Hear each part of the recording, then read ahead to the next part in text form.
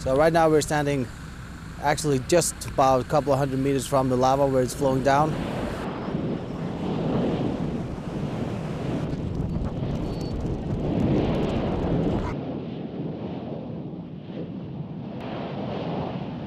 Right now we're about 1,000 meters above sea level. It's getting bigger each day. Right now it's just a new crevice open up from a different location, a bit more to the west. It's constantly growing and it's making new paths, so yeah, it's different each time.